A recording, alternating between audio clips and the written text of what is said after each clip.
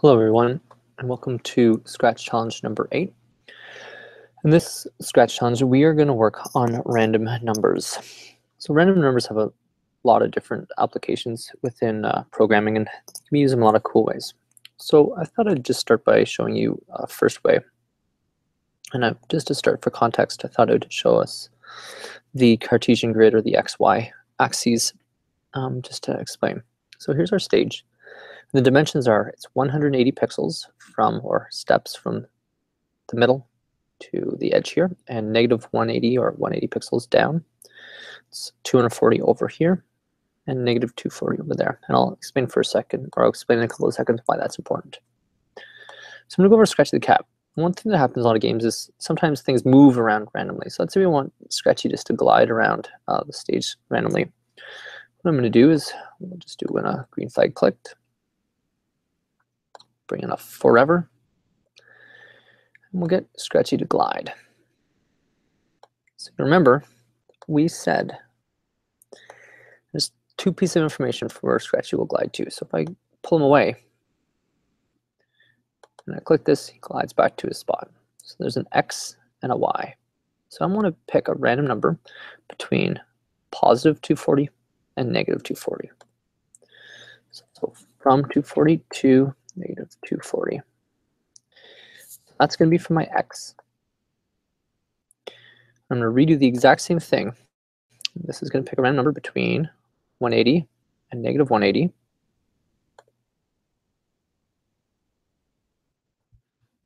There we go.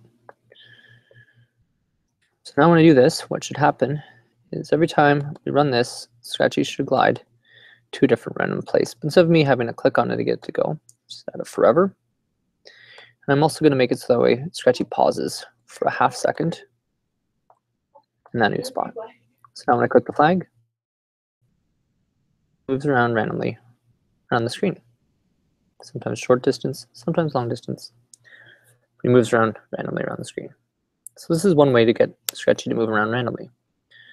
Another thing you do is, instead of doing it that way, you could, instead of picking a glide to, you can have him just appear in all these different spots. So I'll just change that to the X, slide that down to the Y, pull that out. And now he just pops in those different places. Go, go, go. You can slow it down a little bit by making him pause a little bit longer in each spot. I'll wait 2 seconds. So these are different ways to kind of make an object move randomly around the screen. I should just fly around real quick. There he is. So in this challenge, we're not going to be actually making Scratchy move around randomly. We're going to use random numbers to do some math. I know. So what we're going to do is we're going to make an addition, multiplication, subtraction, or division game. It's up to you. What you're going to do is you're going to make a question answer game for Scratchy the cat. So let's get started here. So I'm going to guide you through a little bit of the creations to help you out, and then you will be able to kind of make it a little bit more complex or difficult. You can change up the way you want it to work, but this will be all up to you. So I'm going to make it so that way every time we click on Scratchy, a new question is asked. So to do that, we're going to start with the event of when this sprite is clicked.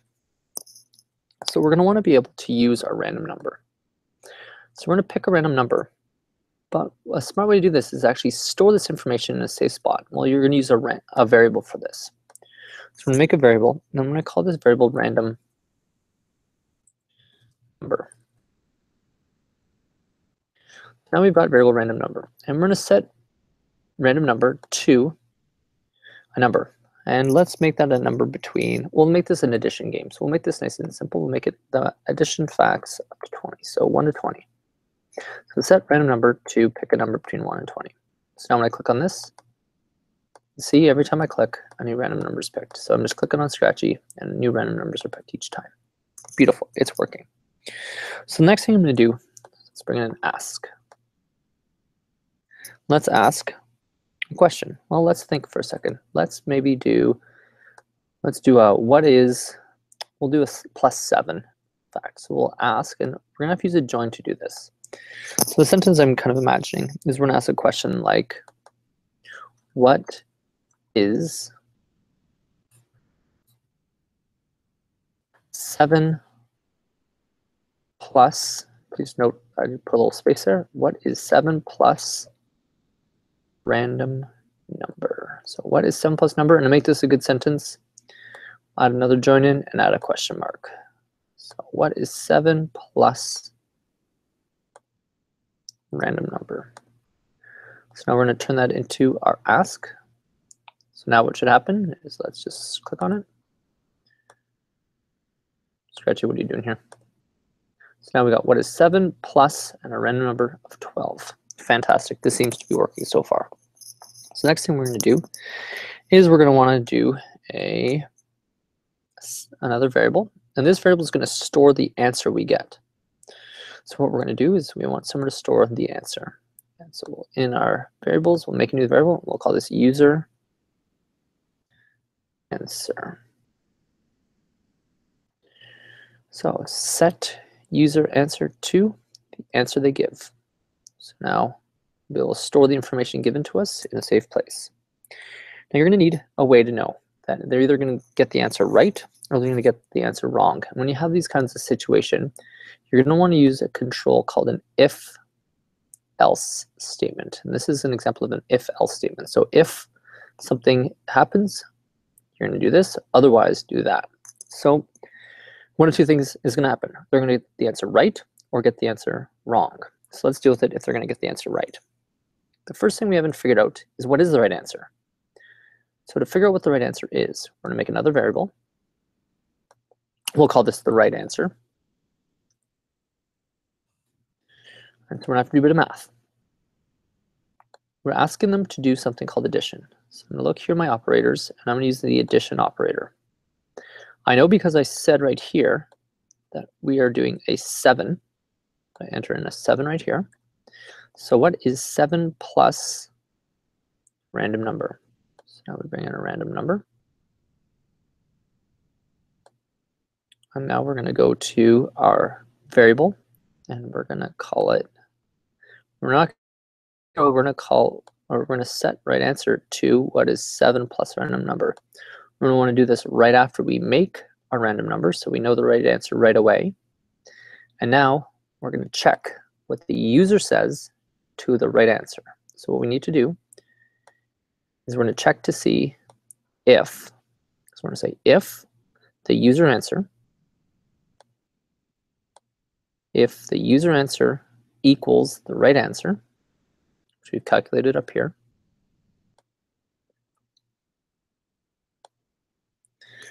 wonderful. So if the user answer is the same as the right answer, then, well, let's say something like Yippee or Yahoo. And once you have that back, we'll just kind of get that in there. So nicely done. Add a little sound in, play drum, get a little sort of us. That one we'll go with a cowbell. Perfect. So now when they get the answer right, it says yippee, nicely done for 2 seconds. And then we get a sound of the drum. And then we have to have some feedback if they get the answer wrong. So we'll go back to looks and say something like, sorry, that is not. We want to make this really good. What we can do is we can also give the user feedback of what the right answer really is. So we can use our join. So we could go with something like, sorry, the correct answer is, and then we go to data, and we'll bring in our right answer here, and we'll get that to be dropped in with our say. So now it's going to say, sorry, the correct answer is. So what we'll do now is we'll just run that and see if it works. So click the green flag, or sorry, we click on the sprite.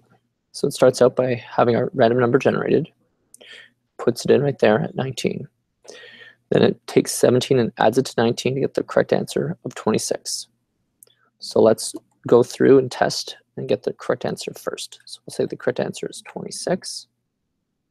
Press enter, collects my answer and compares the user answer to the right answer. I heard the drum play there for a second, and we know we got the answer right. This time we'll try it again. New random number generated, puts it in right there. It says what's 7 plus 5 makes it 12, so let's get the wrong answer and see if we go over here into the wrong answer category. So let's say we think that answer is 15. Sorry, the correct answer is 12. Awesome, so that works exactly like we want it to. So if we get the answer right, it goes down into here. If it gets the answer wrong, then it gives them the right answer, gives them the feedback with the right answer. So if we really want to make this to be good, we want to make sure that this information here isn't seen by users when they're doing the activity. So remember to unclick these little checkboxes, and that hides all their variables that we're collecting. So now the right answer, the user answer, and the random number can't be seen. Let's make this a little bit more fun. We'll add a backdrop, and let's make Scratchy the Cat do some math underwater, because I think that sounds like a lot of fun. So there we go. Scratchy's doing some math underwater. So for this challenge, I want you to use what you've learned here, and I'd like you to make your own math game. So to do this, you're going to go into the operators, and so you can pick to continue going with the operator of addition, but you can choose to go with subtraction. You could go with this one that looks like a star, or the asterisk is multiplying, and the backslash is dividing. So these are your operators for subtraction, multiplication, division. So you can remake this activity for subtracting, multiplying, or dividing. The other thing you can also do is you can also make this more tricky or more complex by, instead of having this to be a set number like 7, you can bring in a second random number. And that second random number can be random number 1 plus random number 2. And then you can have your game be a little bit more complex. I hope that you have some fun with this. I hope that maybe you pick some different ranges for your numbers, but also make it reasonable and possible for yourself and for the user. I look forward to seeing your math games, and make sure to tag your work with TLDSB code. And I look forward to your work. Good luck and have fun.